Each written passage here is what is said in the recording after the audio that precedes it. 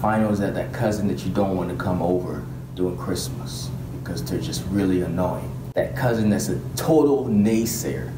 And I know a lot of you guys right now, you're about to go ahead getting ready for finals week, and life is right now is stressing the hell out of you. The other day I was sitting down, I was thinking in retrospect, looking at myself, and as I was about to take my final, I was really stressed because I missed an exam for one of my classes, and I was, whoa, I don't know what I was going to do. I ended up not only failing the final, but failing a test.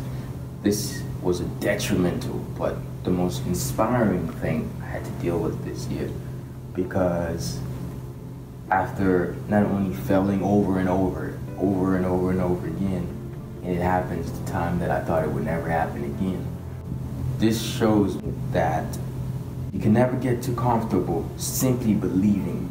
You have to be willing to get uncomfortable even when there's no way that you could possibly believe that there's another way to make it out your situation, or to pass, or to do whatever that you're trying to do. I know what to do, I know how to do it, so why am I not doing it? You know what to do, you know how to do it, so why are you not doing it?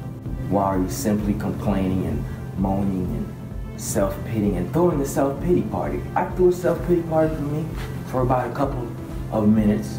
I felt really sad, and I had to bounce back. I had to realize that this moment has not come to break me, it has come to teach me something.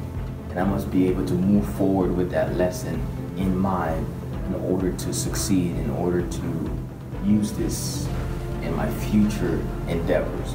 You see, every lesson in life is not just for the circumstance that you're in, but it's for all different stages of life.